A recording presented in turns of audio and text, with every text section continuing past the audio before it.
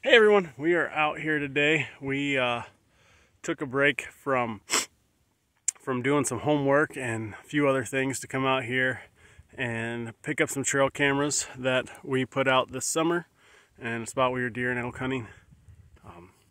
But anyways, we came out here, and while we were out here on our way out here, it started to rain. That's fun, especially when everything is bentonite clay. But anyways, we were coming back through, I don't know if y'all can see all that nasty stuff back through there, but that's where we were at, coming back through, and we're coming up through this little spot. And we have somewhere, see, you got Lauren there, and you got the Soda Pup back there, the mighty Soda Pup.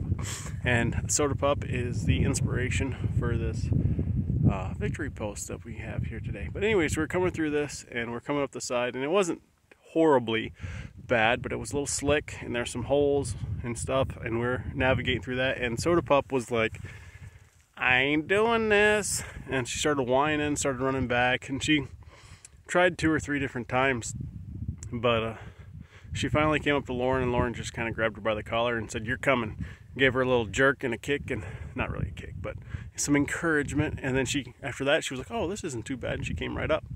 But while doing that, it kind of made us think about several things. First, encouraging other believers.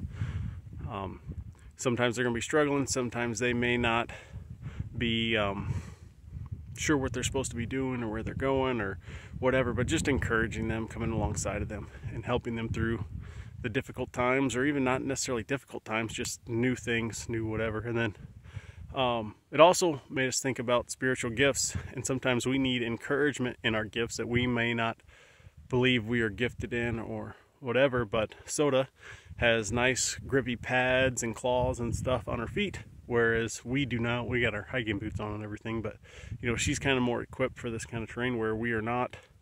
And she needed a little encouragement. After she got her encouragement, she was able to use her gifts and the way she was created and built to navigate this stuff a lot easier than we were. And that was our victory moment today.